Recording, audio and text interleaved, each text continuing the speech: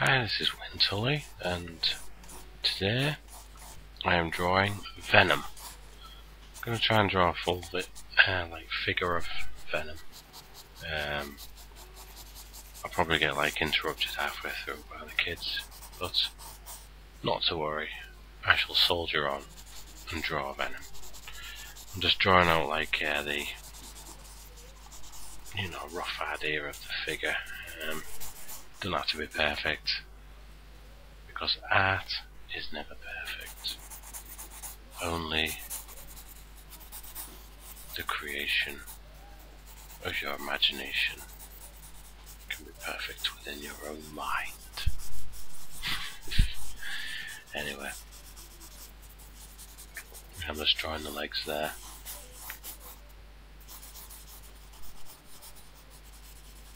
And really it's through this fast sketching stage that you can really see the image and really try and draw it the way you want, based on the rough sketch. I mean, sometimes it works, sometimes it doesn't, but most times it's just best to run with the sketching stage, see if it works.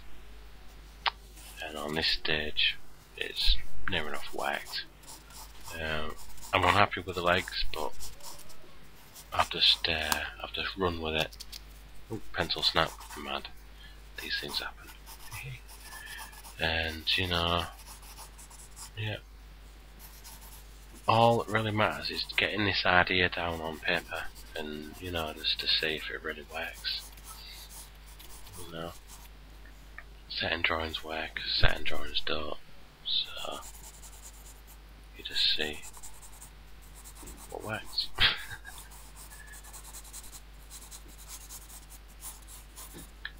In drawing figures especially, it's really about finding that way of getting them all down on paper, and there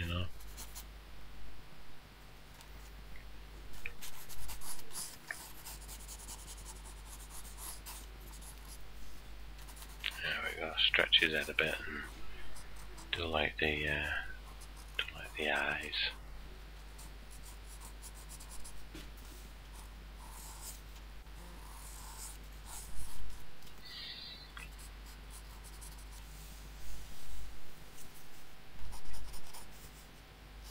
Draw that tongue in there,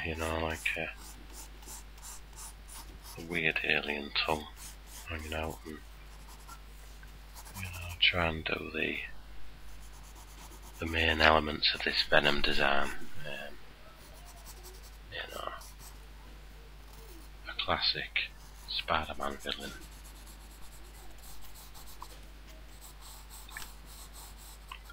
Just trying to define them arms a bit more, just to really jazz it up. I'm going to try and give him longer than normal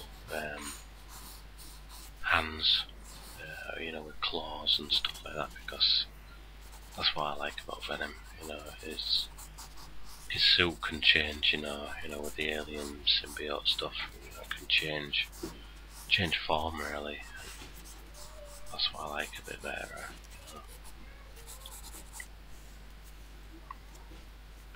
And a lot of artists from Marvel have drawn Venom different ways, this and that, so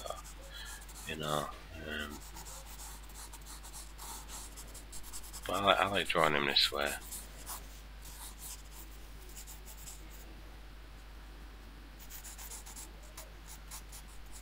To work on that costume, spider type design.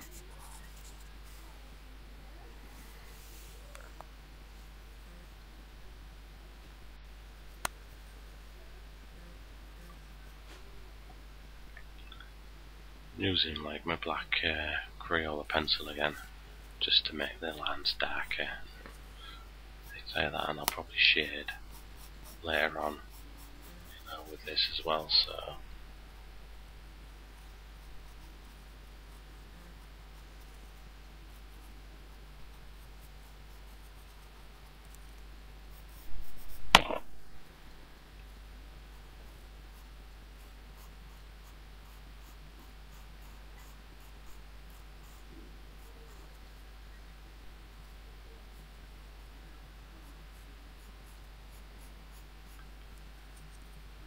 I like drawing the teeth in this, you know, because it's sort of like a demonic design, so, you know, I'm a fan of these demons. Even though it's like an alien type design, you know, but it's almost demonic in the way you draw the teeth and that, so I always like that bit. There's been some artists like at Marvel drawing the face like over the top and, you know, teeth all out of place and stuff, which is fine, you know, it looks great as a visual, but I like to try and keep it more like a real size proportion of the head and stuff like that. You know, although you could go mad with it, but I prefer not to.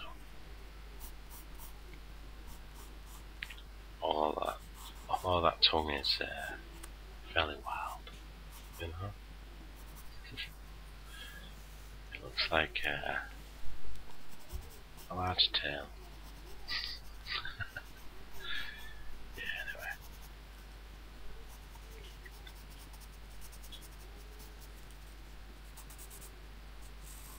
Just try and add a bit of solid form to these arms, you know, and the whole figure really. Because I'll start to shade with this, you know, Crayola black pencil crayon, so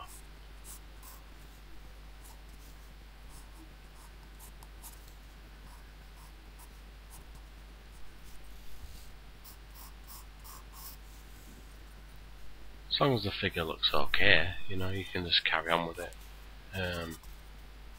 There's no really sense of like stopping just because you make a mistake here and there, because, you know, drawings are this and that. You can just move on from one drawing to the other and not worry about, you know, the mistakes you've made here and there. You just start another drawing, because that's the way I roll really, you know. There's no point looking back on your old drawings, just, you know, start a new one. I mean, obviously, like, looking back on your old drawings could be useful, as some sort of point of view of like, seeing how you've improved over the years, that type of thing. But other than that, ideas are ideas, and being inspired is just about creating more new stuff all the time, and that's pretty much what, you know, you should be doing anyway. That's what I do.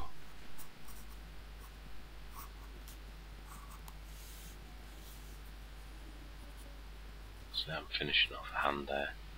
I mean, the larger than normal. I mean, the larger than his head. So, you know, but that's the way of the costume, really. You know, the alien costume. So I like to draw it that way.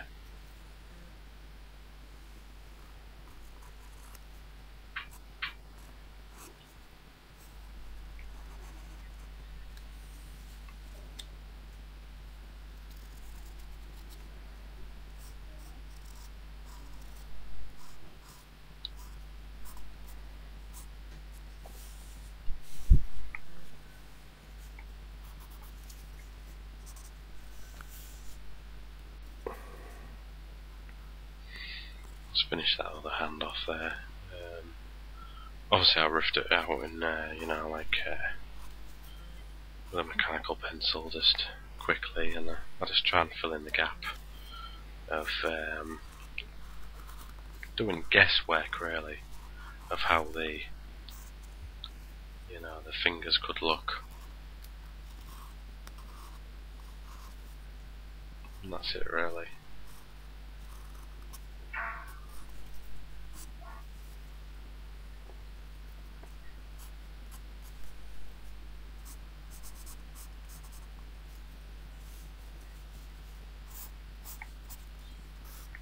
Draw extra muscle lines in there just to help that act as a guide later on, to add a bit of shading in here and there, because the costume is like like a black colour, but then in the comics, like it's the lighter areas are blue. So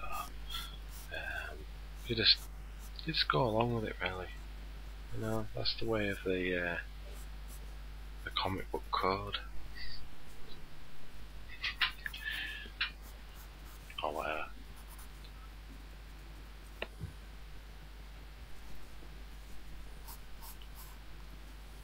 This spider emblem's a bit of a tricky one, but that's the way it is.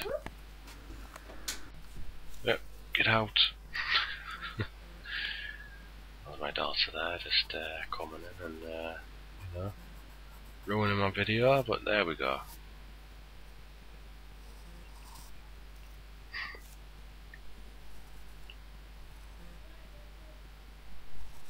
But then some might say I ruined it all by myself.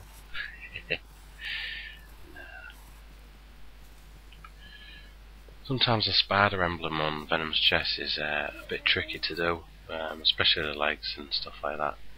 So it's best just to try and draw this separate if you can, because it can be slightly tricky. But again, if you practice at these things, you know, it should work out to your advantage.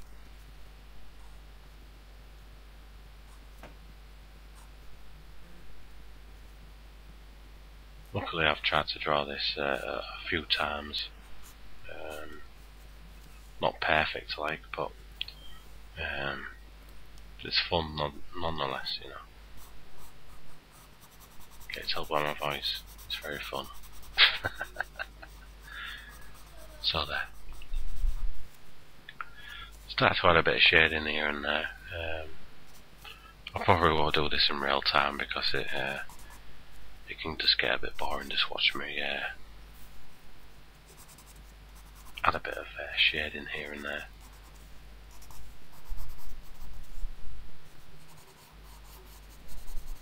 But once you start adding a bit of shading, like, it looks more like more solid in the figure, and it looks more like comic book like. So you know.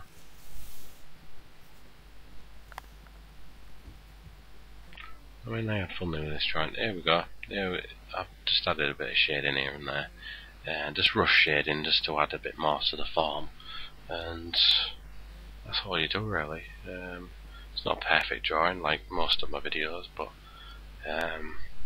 hopefully you can see the benefits of starting out a drawing, just working things through in your own mind, in your own, you know, space.